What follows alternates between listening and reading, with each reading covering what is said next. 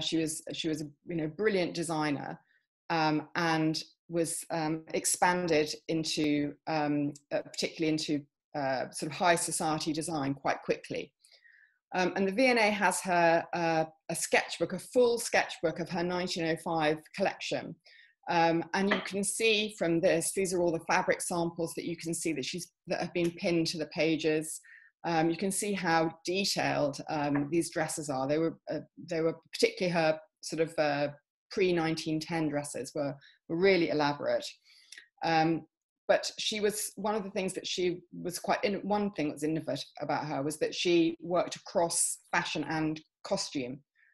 So she also designed for the stage. She really was interested in movement and character. She named her dresses. So you can see this one's called Intention. So she had quite a theatrical bent. And she translated that into the first catwalk show.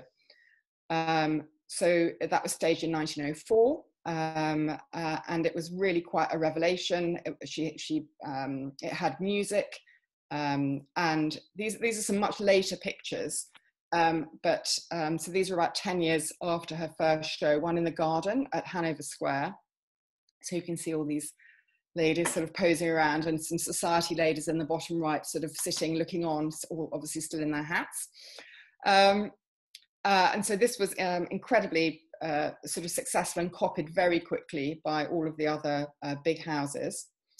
And with that boost, she thought, right, well, I'm just going to go for it. And she expanded to New York and then to Paris, which made her the first international couturier. So she is sort of recognized with that role.